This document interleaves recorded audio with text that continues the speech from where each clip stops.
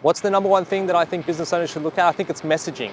I think if you don't have your messaging right, there's no way that you're going to resonate with your target audience. Really, we want to be talking about exactly what your prospects want.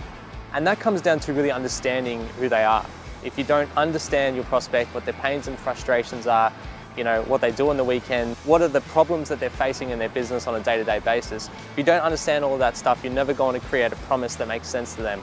So that's the number one thing you'd need to look at. If you want to really take your business to the next level, is messaging. Stop trying to come up with a fancy message, a fancy promise with long words, long-winded sentences. Just go to the core of what they actually want. Do they want better results?